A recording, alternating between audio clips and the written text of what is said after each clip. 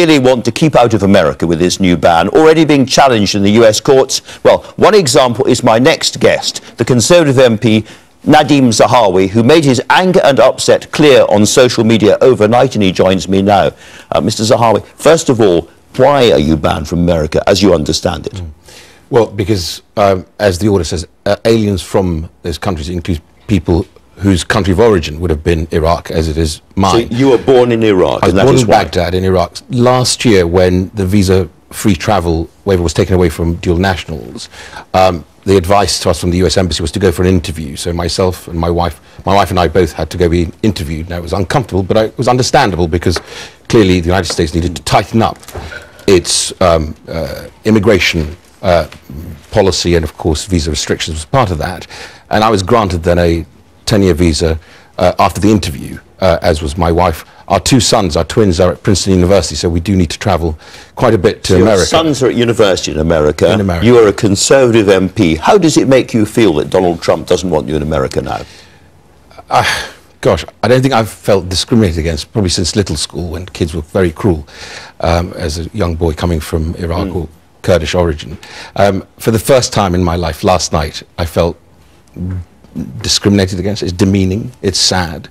One of my sons had a life-threatening illness last year. Spent about 2 months in hospital in Princeton. Wonderful healthcare in Princeton University Hospital. But we couldn't have travelled if we were going through the same thing now. And there are many, many other human stories that we've been hearing about from the community in the UK. And there are hundreds of thousands of people who were born in Iraq, whether Kurdish or Arab or any other ethnic group, who are now British citizens. And you know, I always thought so we are equal as British citizens. I'm proud that Stratford-on-Avon, 98% white, voted in Nadim Zahawi, the son of immigrants, an immigrant to this country, as their Member of Parliament. And I hope he'll reconsider this. And your passport, like my passport, says that Her Majesty's government will look after us abroad. And so presumably you think it is now down to your government to make representations quite quickly to Donald Trump and the American administration to think again on behalf of British citizens caught by this. Well, I'm reassured by my Prime Minister Theresa May's statement, because she quite clearly says she disagrees with this. She quite clearly says she will make representations on behalf of every citizen. Now, you know, I'm a successful man and a politician.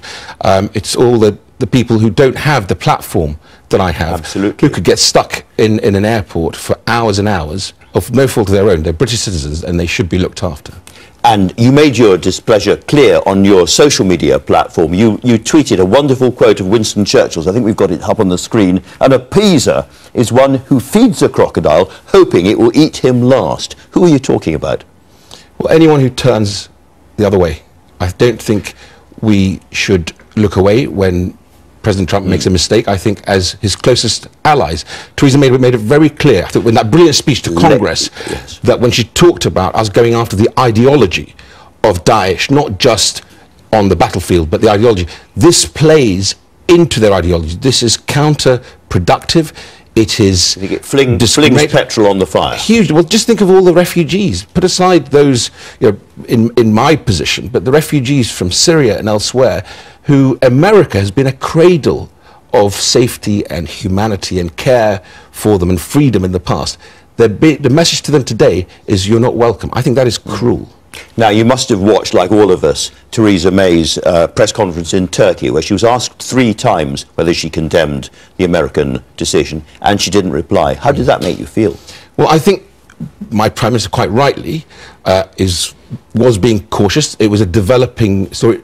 I didn't know the details until very late yesterday that this would apply to myself and to my wife and I. So I think her being careful is a good thing, but she was also very candid with President Trump. She spoke very candidly and very clearly in that speech to both houses when she talked about us making this an opportunity to lead the world. And I think, you know, even, dare I say, President Trump can think again on this. Well, at the moment he is due to come to this country and address both houses of Parliament, including yourself and many other people, maybe, who are affected by this ban. Do you think Parliament should think again about that?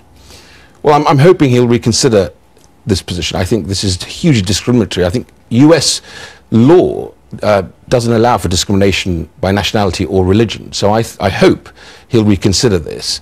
And it is, as I said, counterproductive to the fight against Daesh, which we're all fighting together. Absolutely. And he wants to defeat, so I hope he will reconsider.